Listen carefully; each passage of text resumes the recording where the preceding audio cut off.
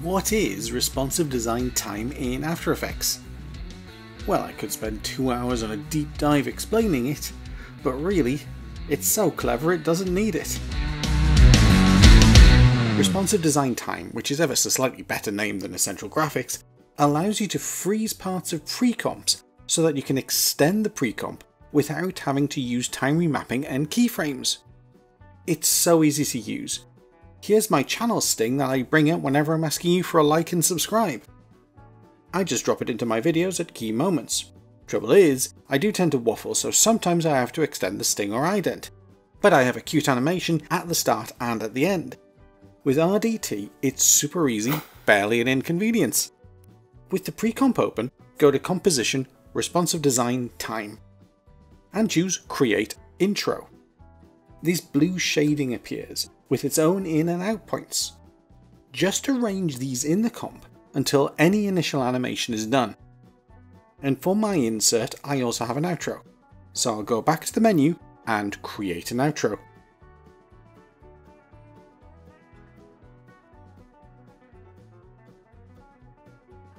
Once this is done, when I add this precomp to my main comp, that same blue shading appears. I can't change it, but watch what happens when I drag the end of the comp.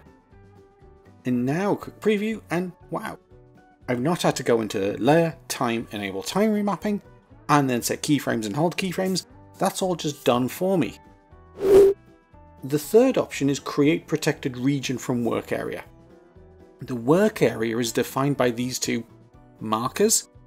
It's the area After Effects will preview, and it's easy to render just the work area when you're exporting.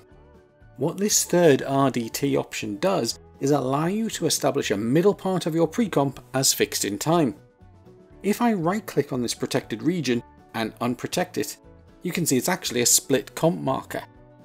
I can even bring it together, or I can delete a protected region in the same way. And I can edit any marker to add a duration and turn it into a protected region. So obviously for my needs, it's a quick tool of convenience. But you can also export these precomps as motion graphics via the Essential Graphics panel, which you can then use in Premiere Pro or Premiere Rush.